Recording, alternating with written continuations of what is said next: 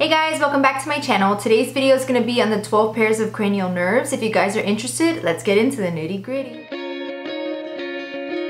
what I'm going to do in this video, I'm going to go over the names of each of the 12 cranial nerves. Then I'm going to go over its nerve class, the function of the nerve, and how to test for it. And then at the end, I'm going to go over a mnemonic to help you remember the order in which the nerves are, and also a mnemonic for the nerve class.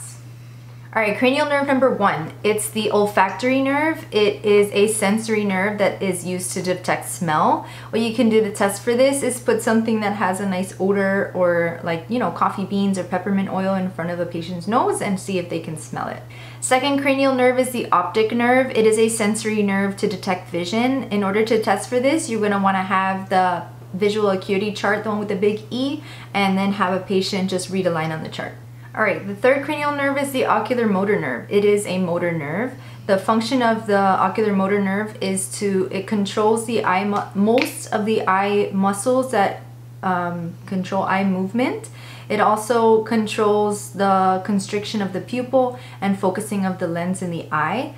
To test for this, you want to try to do, have the patient blink, and then also you can use a pen light and check for PERRLA. PERRLA is pupils equal reactive round to light and accommodation. You want to make sure that they're the same on both eyes.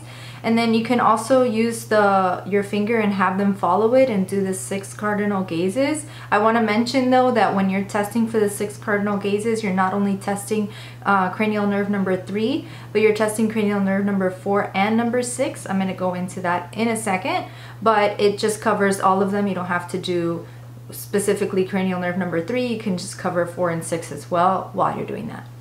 Cranial nerve number 4 is the trochlear nerve. It is a motor nerve. It controls the muscle in the superior oblique muscle of the eye. So what you want to do is have the patient look down.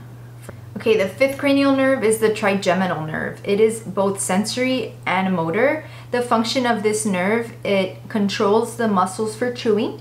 And then it also detects facial sensation. So what you want to do to test for this is have the patient clench down on their jaw. And then what you want to do is touch the patient's jaw, cheek, and forehead and see if they can sense that. Alright, the 6th cranial nerve is the abducens nerve. It's a motor nerve that controls the lateral rectus muscle of the eye. So you want to have the patient move their eyes from side to side.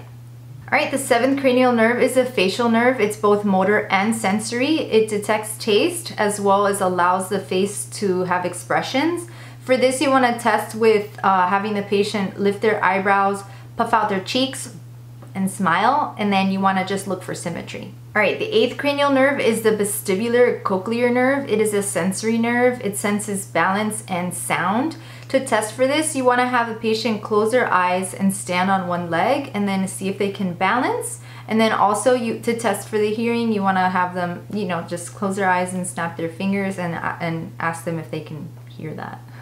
Okay, the 9th cranial nerve is the glossopharyngeal nerve. It is both sensory and motor. Sensory, that it detects tongue sensation, and then motor because it controls the muscles for swallowing. To test for this, you want to have a patient swallow.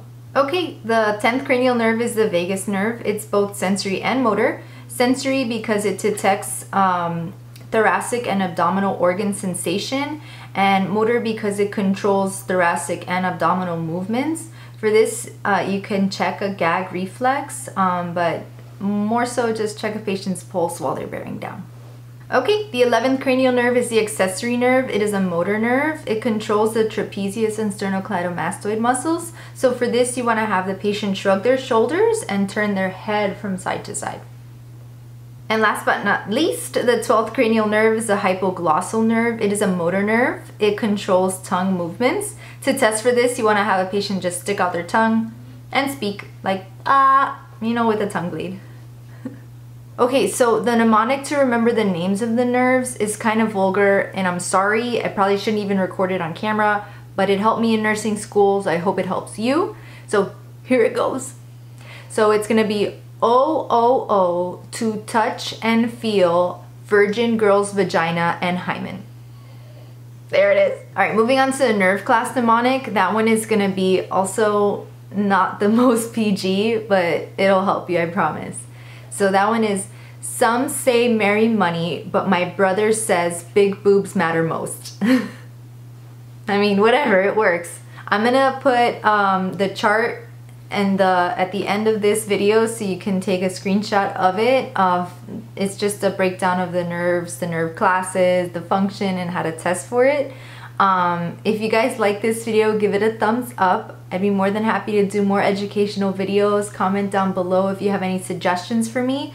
As always, please subscribe if you haven't already, and I'll catch you guys in my next video. Bye!